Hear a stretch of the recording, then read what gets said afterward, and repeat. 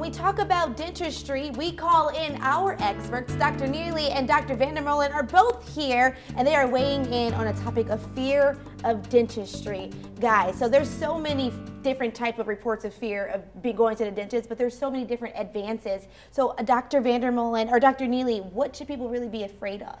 Yeah, I think a lot of people are just afraid of the unknown at the dentist. They're afraid of that chance of pain because they don't really know what to expect at the dentist. And a lot of people have had bad experiences, whether it's a hard time getting numb or a bad extraction or something that's happened there.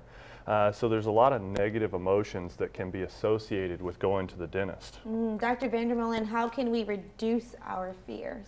Well, Amaya, the first thing we do is, find a dentist you can really trust. I mean, you really want to find someone who's kind and comforting, and just is going to be, attuned to you, as opposed to someone who's arrogant and aloof. And we've all met doctors like that.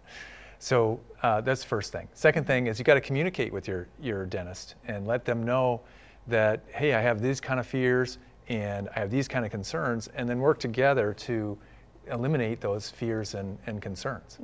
Get someone that relates to you, that you're comfortable with, yes, for sure. So Dr. Neely, how can we get more information about these things when it comes to fear and reducing our fears?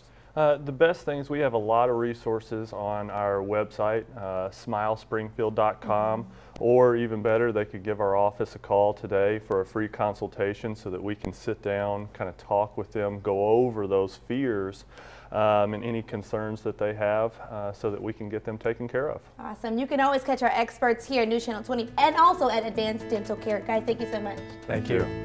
Ask the expert. For more, go to newschannel20.com.